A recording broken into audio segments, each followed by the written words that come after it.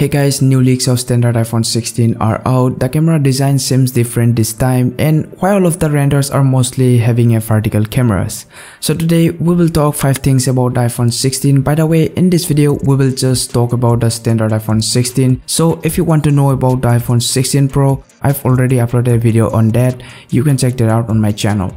Now let's take a look at the renders of iPhone 16. First thing we can notice is the camera design. It is different from the previous renders. If you guys don't know, there were 2 expected renders of standard iPhone 16. First one with the iPhone 12 design, and second one looks familiar with iPhone X, but now it's different. The camera hump is smaller, just covering the part of 2 cameras. Flash is also out of that hump area. We can notice that in 3 of the renders, cameras are vertically placed, and the reason is to record special video for the recently launched Vision Pro headset. So we can expect the iPhone 16 to get vertically placed camera for sure, but the design is not confirmed yet. We will definitely get to see design change rumors while getting close to launch. For now, these 3 renders are rumored. In future, more renders will come out and I will show you close look of them. I make renders by my own. If you like the renders that I'm showing you, please subscribe the channel. Now moving from the camera design, if we look at the body, we can notice there is a button on the bottom, and that is expected to be a capture button. What it does is that it will be a dedicated feature for capturing photos and videos. I don't think so that this dedicated button is gonna come with standard models. If the rumors are true and actually the capture button comes, then it might be exclusive to the Pro models,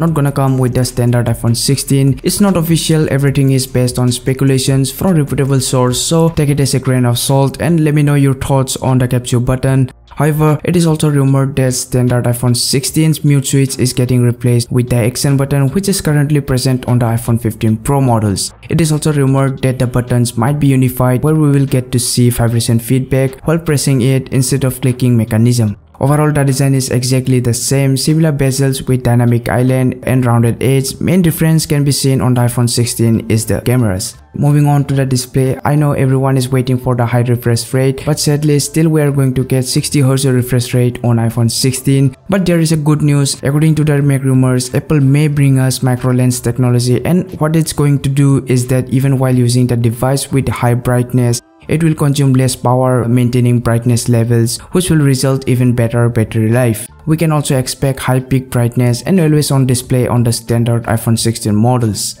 Talking about the battery life, rumors suggest that iPhone 16 and 16 Pro Max will feature larger batteries than their predecessors, but the iPhone 16 Plus may have reduced capacity. The iPhone 16 is said to have a 6% increase over the iPhone 15, with the iPhone 16 Pro Max gaining a 5% increase. In contrast, iPhone 16 Plus is rumored to have a 9% reduction in capacity. Why there is a reduction in capacity for the Plus model, we don't know yet, but due to the micro lens technology, we will get to see better battery life. So this is all about the battery.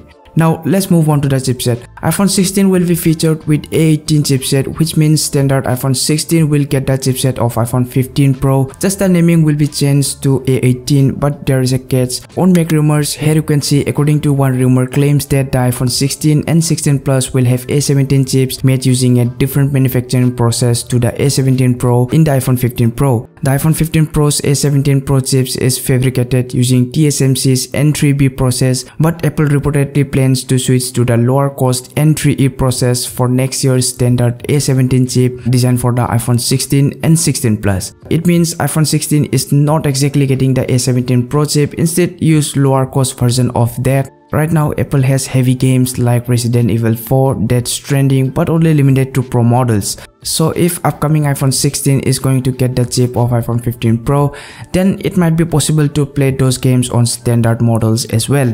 There are other things that we can expect from iPhone 16 as well. Right now, no any camera specs are out, and also it is expected that iPhone 16 is gonna come out with iOS 18. Along with that, lots of AI features are also expected. Whenever more details come out, I will update you. So these are the 5 things about the iPhone 16. We can expect even more design change for the iPhone 16. So subscribe to the channel and stay tuned for that. Peace out.